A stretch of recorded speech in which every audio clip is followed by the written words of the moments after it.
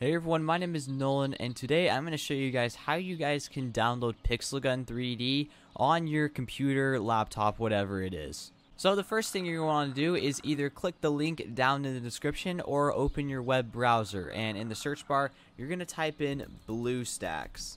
Now essentially what this is an emulator, and you guys can use other emulators if you prefer them. However, BlueStacks is the one I'm most familiar with, and it's just the one we're going to use in this tutorial. What you're going to want to do is click the BlueStacks 10 link right here, and it will take you to the download page for BlueStacks 10. Then what you're going to want to do is click the download button here, and as you guys can see right here in the bottom left corner of the screen, I have the BlueStacks 10.exe file. What you're going to want to do is click this, and it will download all the files needed to open the installer. Once everything is installed, you should have a screen that looks like this. And what you're going to want to do is go down to the bottom left corner and click on the weird stack icon.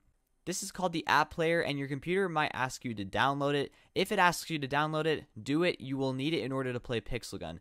What you're going to want to do is click this icon to open the app player. Once you have the app player open, it should essentially look like a phone home screen. I already have Pixel Gun installed, but if you guys don't have Pixel Gun installed, what you're going to do is click the search thing at the top of the screen and type in Pixel Gun 3D, and then go ahead and hit enter.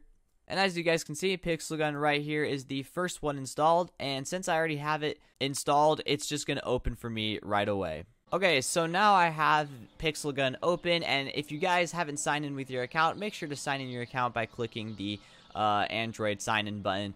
You might even be able to do it in settings or something like that. But now that everything is up and running, let's go over some settings that can help you improve your game.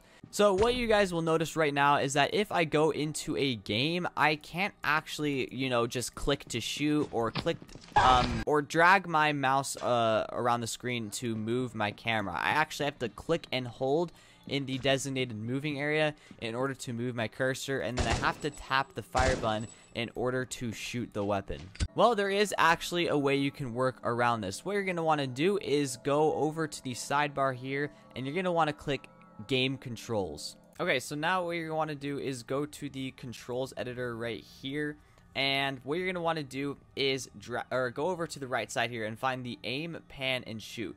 What you're going to want to do is drag this onto your screen a little bit to the right of the crosshair, just like this.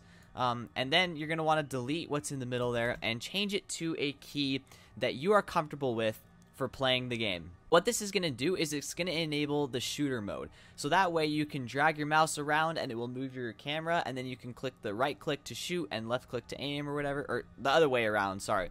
But yeah, I'm going to go with the middle mouse button. So I'm just going to click the middle mouse and then click enter. And what this will, oh, sorry, not click enter. Actually, you don't want to click anything except the middle click there. Then just click off the screen, just delete that, I guess. And yeah, now we have the FPS shooter mode enabled. So now you're going to click save. Exit out of this, and now you can experiment with it. So now if I middle click, I can drag my mouse around and move it like normal, and yeah, now I don't have the mouse on the screen, and it's playing like an actual PC game instead of a mobile like touchscreen game. So now what you're gonna want to do to get out of this is just middle click again, and you're out of it. Normally it's set to F1, but I just changed it to middle click, just like that. So now what you're gonna want to do is go back into the controls, and what you may notice is there is no button for actually shooting. For you guys, there may be one. However, I accidentally deleted one. So what you're going to want to do is go into the settings mode, and I actually probably should show you how you do this. You go to this button, and you go down to this really tiny gear icon, and you're going to click the settings mode. Now what you're going to want to do is you notice that there's a lot of stuff going on here. So what you're going to want to do is enable the fire with left click mode. And once that is enabled, it probably isn't going to be on the screen anywhere. So what you're going to want to do is put it on the screen. And what you should be able to do is do something like 10 and 10. And then click save, and maybe it's on the screen somewhere. Yeah, see over here in the corner, it's now on the screen. And if you just drag this over to the fire button, now when you left click, it will shoot. And if you don't actually want it to be visible on screen, you're just going to uncheck this icon right here, which says show keys on screen.